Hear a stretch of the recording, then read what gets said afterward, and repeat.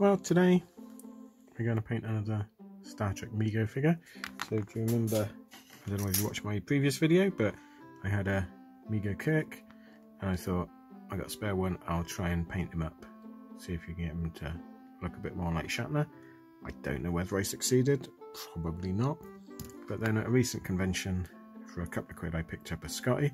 So this is a spare Scotty. He is absolutely grimy in the groin. What's been going on?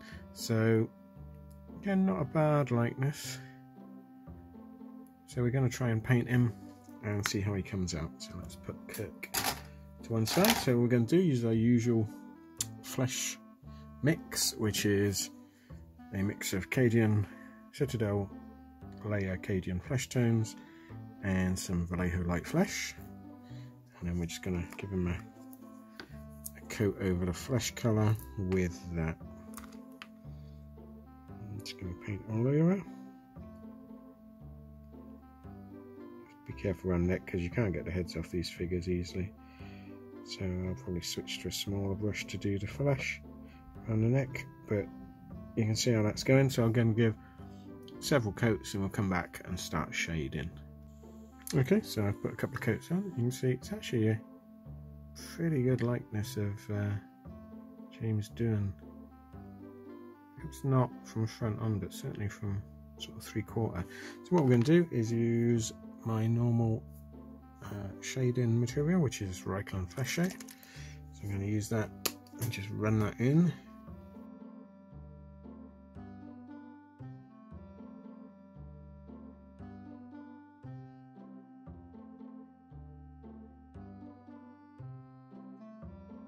And then we'll let that dry and then we'll come back and blend it in.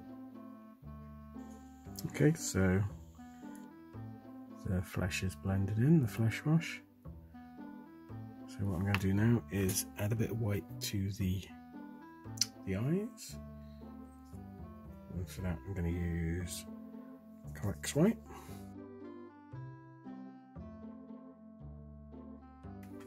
There we go. I'm going to paint his moustache. I'm just going to use a Baden Black for his moustache and hair.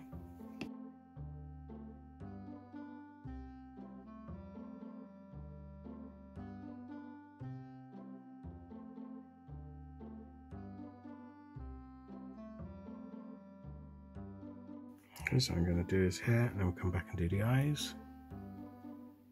Okay, so the hair's dry, so what I'm going to do now is paint in 2 blue eyeballs.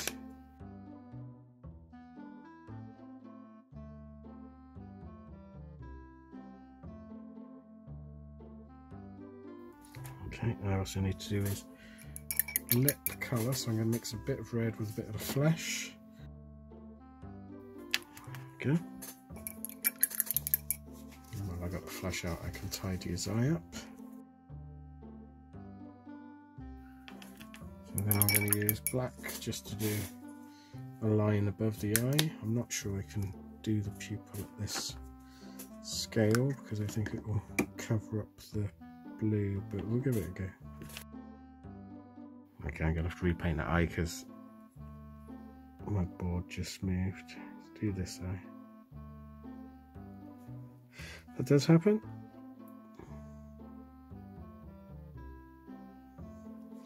That's one eye done. Now his bloggy eye. So I'm going to repaint that other eye and we'll come back, do a bit of dry brushing on the hair. And then he should be almost about done. Okay, so I finished Scotty. So as you can see, this one is one of my original ones. It's quite pale, but you can see the difference it brings. It makes it look much more like James Doohan. It's actually a really nice sculpt. So all I did on the uniform was touch up some of the parts, touched up the belt buckle, touched up the badge. So yeah, I'm really pleased with that. So now I've got a painted Kirk and Spock, original Kirk and Spock. I think they look pretty good. So thanks for watching. If you want to see more of these figures, let me know. I've got a Spock somewhere, so I might give him a go. And please like and subscribe, and any comments in the comment section below. Thanks then. Bye.